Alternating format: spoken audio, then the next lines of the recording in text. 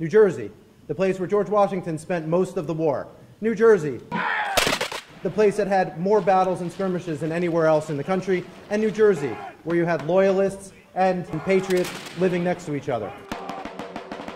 New Jersey's significance as the crossroads of the American Revolution was celebrated at Tusculum, the current home of Meredith Asplund and Tim Gardner, and former home of John Witherspoon, signer of the Declaration of Independence and former president of Princeton University. We're standing on what was perhaps dangerous ground for John Witherspoon during the American Revolution.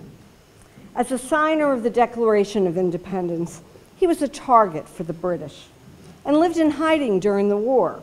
He moved here after the war ended and obviously was involved with the College of New Jersey, now Princeton University, as they began to rebuild. And while Washington did not sleep here, we know that he, just like you, had dinner here when Congress met in Princeton in 1783. Crossroads is working on the state's 250th commemoration in a public-private partnership with our friends from the New Jersey Historical Commission. It's a big undertaking. Fire! Historical architects, interpretive specialists, and heritage tourism experts are assessing the state's many revolutionary sites with an eye towards promoting New Jersey as a premier revolutionary heritage tourism destination. I thank my fellow New Jerseyans for having me here this evening. You will not let us forget New Jersey, and I can assure you that will not happen. We are encouraging all the states to get on with it. Everyone tells us that it's a long time.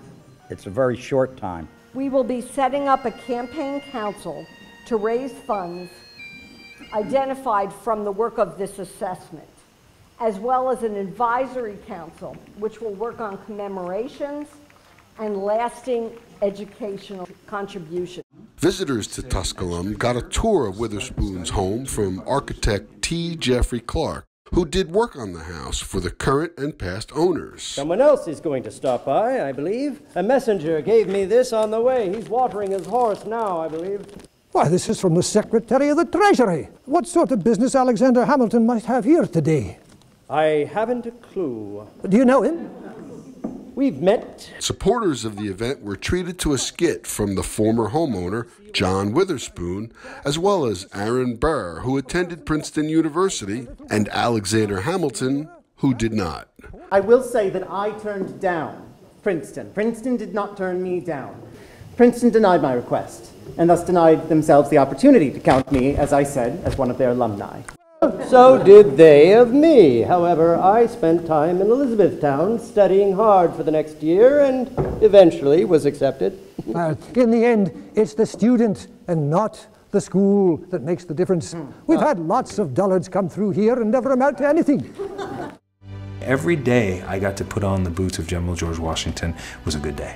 And they got to hear from Ian Kahn, who played General George Washington in the hit series Turn, Washington Spies on American Movie Classics. If you look at what happened in Trenton, if you look at what happened in Princeton, these key moments in this war, you realize there were so many different places, so many different ways that this war may very well have been lost.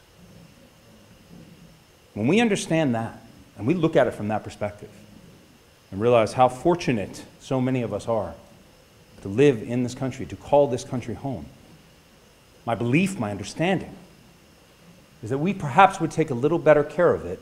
What does this 250th anniversary give us the opportunity to do? Start again.